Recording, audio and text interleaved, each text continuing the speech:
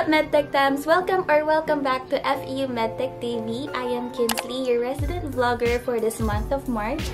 We are going to talk about the FEU Medtech subjects for third-year students. Before anything else, go grab your coffee, sit back, relax, and enjoy the rest of the vlog.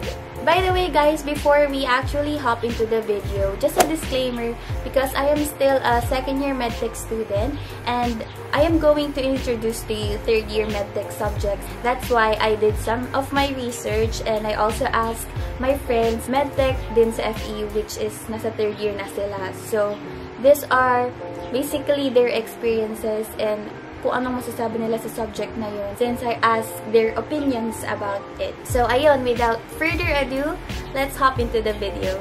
Oh, wait lang. Before we go to the subjects, let me just remind you guys na super laking achievement na kung maka-reach ka ng third year sa FEU kasi sobrang hirap. First batches, usually talaga nagkakaroon ng qualifying exams or battery exams ang mga magsa-third year pa lang sa FEU. Ginagawa nila yon for quality purposes of education and ginagawa talaga nila yon matagal na. But yung mga third year ngayon, yung mga last batch ng second year before, hindi na sila nakapag-qualifying exam because of the pandemic. So, sabi nila, kaming mga second year na magsa-third year pa lang, magkakaroon kami ng qualifying exams. So, ayun, let's do this. One more thing, itong mga subject na sasabihin ko ay based sa curricula ng FEU and it may change sa iba't ibang university. Kunwari, itong subject na to, tinitake ng third year first sem sa FEU, pero yung iba naman, tinitake yung subject na yon ng third year second sem. So, magkakaiba. Depende lang siya sa curriculum ng school. So, let's start.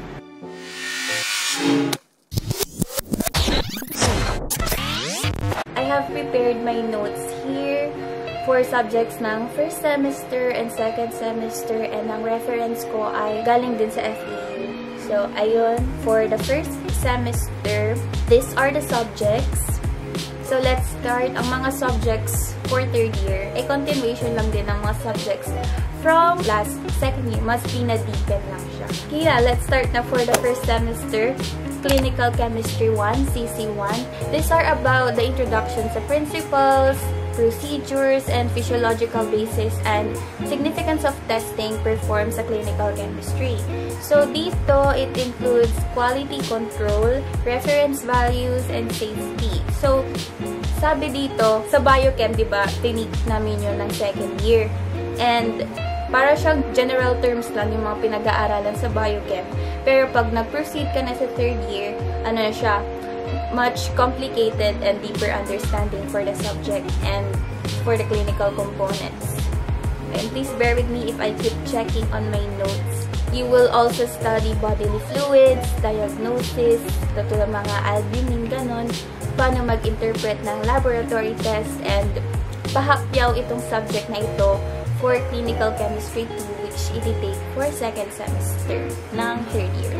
Next is Clinical Bacteriology or also known as Microbiology 1. This is focused sa study ng bacteria and significant viruses. Here, you will study the morphology.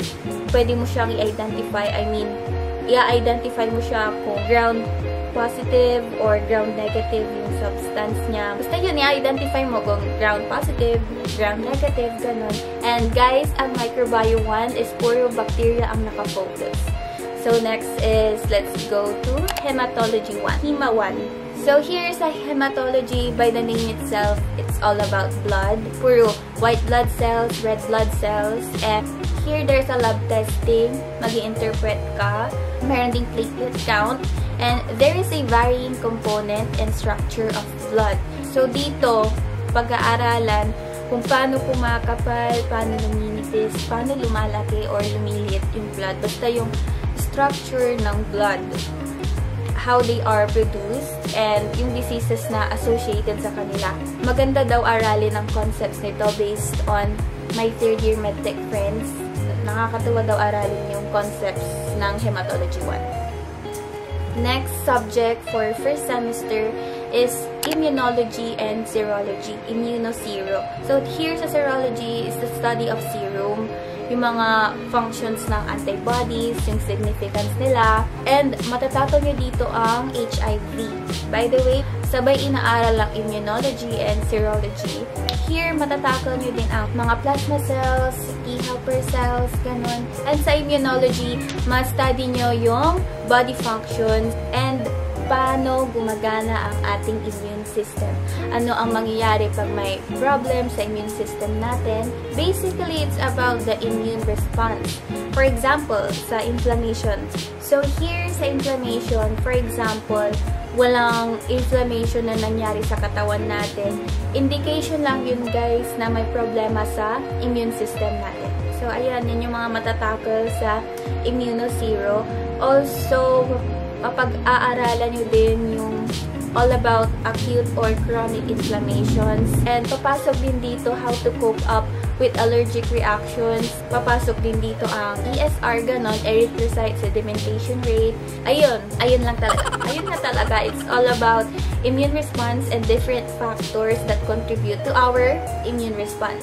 Dito din pala mapag-aaralan kung anong mangyayari sa body natin pag may naganap na transplantation sa ating mga organs. The next subject is the Introduction to Medical Technology Research or the Research 1.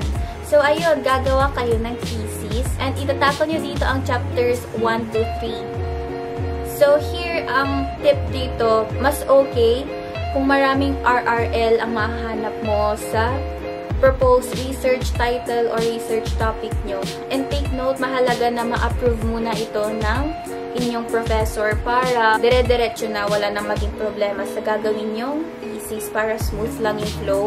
And here, you should be a specific title pa lang ng research and mga gagawin para hindi ito magkakaroon ng kahit anong loophole ng mga panelists pag i-check na nila yung research nyo.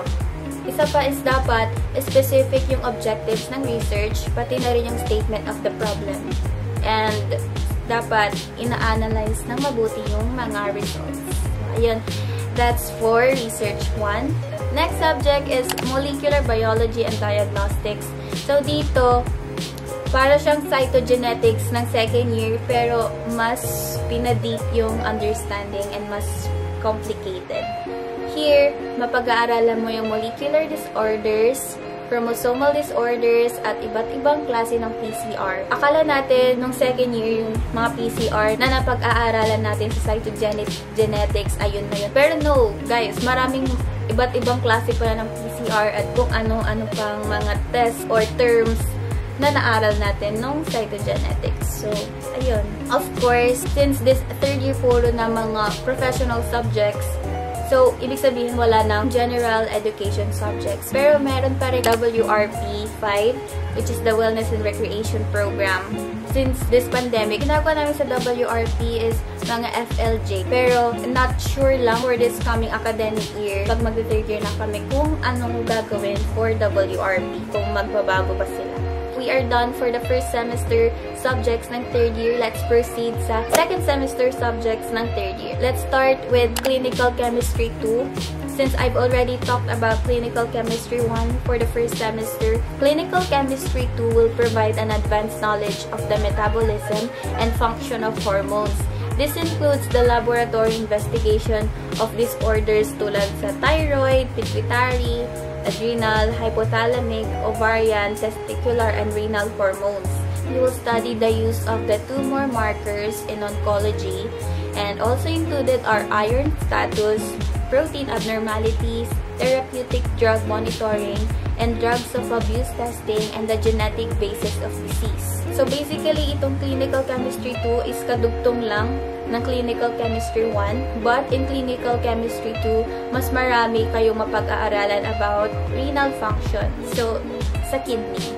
Next is for Hematology 2. Kasunod lang din ng Hematology 1. So, yung mga concepts na sinabi ko ng Hema 1 ay mas dinagdagan dito sa Hema 2. So, here, may include din sa pag-aaralan ang different pathways. Ano ang mangyayari pag nasugatan ka, ganon.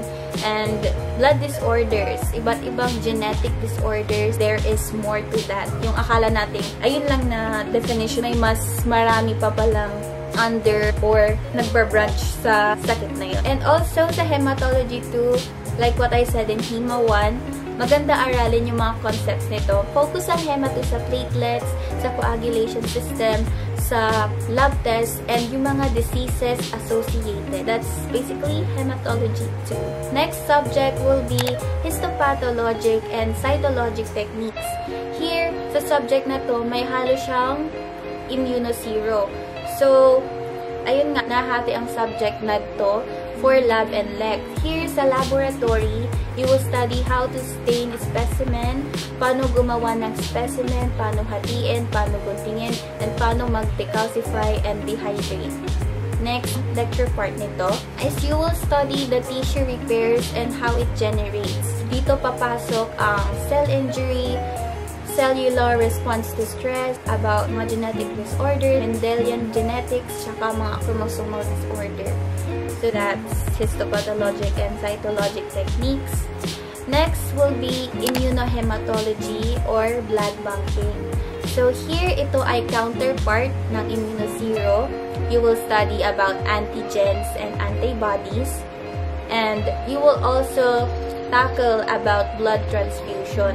Dito, pag-aaralan nyo yung mabusising paglilipat ng dugo sa receiver ng blood, sa recipient ng blood. So, madami pang test na gagawin for every blood donation or every blood transfusion just to make sure na na-prevent ang mga hemolytic disorders. And besides from that, mapag-aaralan din dito ang mga iba't ibang blood groups. Next subject will be mycology and virology. So, this is the microbiome 2. Ito parang katugtong lang din ng microbiome 1. But in microbiome 2, you will study more about fungi and yeast. Here, you will study also pathogenesis and sobrang daming terminology sa subject na ito. So, ayun. Next will be medical technology research, paper writing and presentation, which is the research 2. Kadugtong siya ng research 1. Dito na yung pinaka-finalization ng research and, of course, defense. Next subject is the AUBF or the analysis of urine and body fluids. Here is all about urine testing, analysis of body fluids, cerebrospinal fluid, amniotic fluid, ganon. Basta puro siya diagnosis ng urine, yung component, abnormalities, blood or glucose in urine, tsaka mga medical cases sa urine. Of course, hindi mawawala ang WRP 6, Wellness and Recreation Program 6.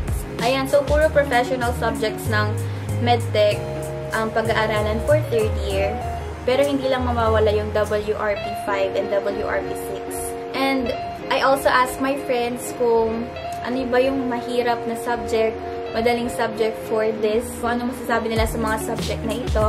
And nabanggit naman sa akin na ang mahirap daw dito is yung clinical chemistry and yung histopathology. Based on their experiences, yun daw yung mahirap. Next naman is yung nakakahilong aralin kasi sobrang dami ng terminologies and nag-iiba yung mga pangalan, which is the bacteriology, tsaka yung mycology. Yun daw yung sobrang nakakahilo aralin. Ayun nga, kasi iba't ibang terms, iba't ibang pangalan. And for me, guys, kasi lahat naman ng subject na nabanggit ko for 3rd year is mahirap. Actually, lahat ng subject for Medtech is mahirap talaga. But I believe, hindi lang dapat nakadepende ito sa student kung paano siya mag-aral. Pero malaking factor din yung prof, kung marunong siya magturo, maayos or maganda siya magturo ng mga concepts. Kasi sobrang helpful talaga kung yung prof mo is maganda magturo para naman maiintindihan agad ng student yung lesson and mas ma-motivate, ma-inspire siyang mag-aral ng subject na yon. At least, naituro ito ng maayos ng prof. So, that's basically all the subjects for 3rd year Medtech sa FEU. And per semester for 3rd year is a total of 24.5 units. I hope nakatulong yung mga sinabi ko para sa mga incoming 3rd year students. I hope may naintindihan kayo, may natutunan kayo sa mga sinabi ko about the subjects, and naka-help ito sa inyo in any way that you needed it. If you want more videos like this about Medtech and other subjects ng mga 1st year, 2nd year, 3rd year, and 4th year, please subscribe to FEU Medtech TV on YouTube, and you can also check their page on Facebook. And also, you can subscribe to my YouTube channel and follow me on my Instagram account. Before I end this video, just want to thank FEU Medtech Society for choosing me as one of your resident vloggers. Okay, so I guess that's it. Thank you so much for watching this video. Stay tuned on this channel for more medtech videos. We can do this. You can do this. Good luck, Katusok. Bye!